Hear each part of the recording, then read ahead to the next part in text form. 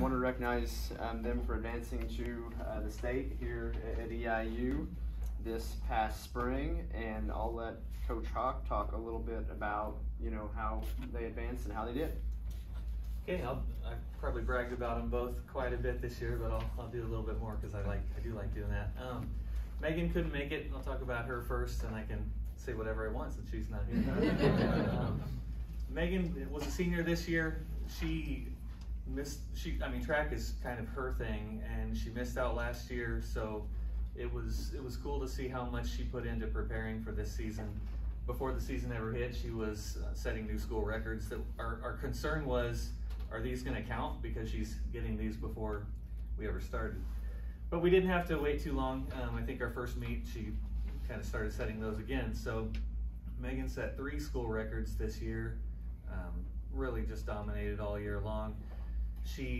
Her freshman year, or sophomore year, she placed 6th in the state in the 800. This year she placed 5th, and she was disappointed in that. So that shows you how good she is. We're gonna miss her, but she's moving on to Adams State next year in Colorado, which is one of the top.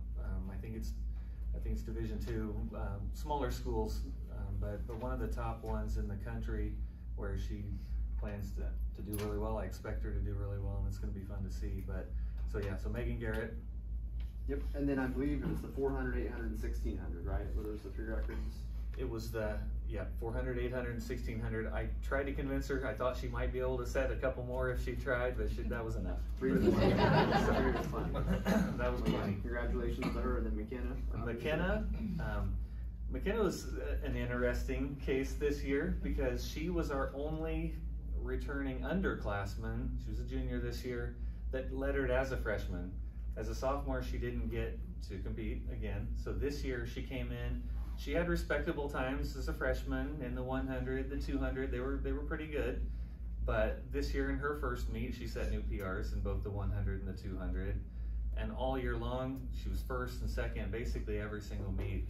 I was looking back at it today, and she ran in 10 different meets, the 100 and the 200, and I think in the 200 she got 3rd twice. And one of those times was in sectionals, which just kept her from going to state in the 200. And coincidentally, the person that beat her for 2nd place and got to go to state set a new school record for unity by beating her. So, that shows you where she was at.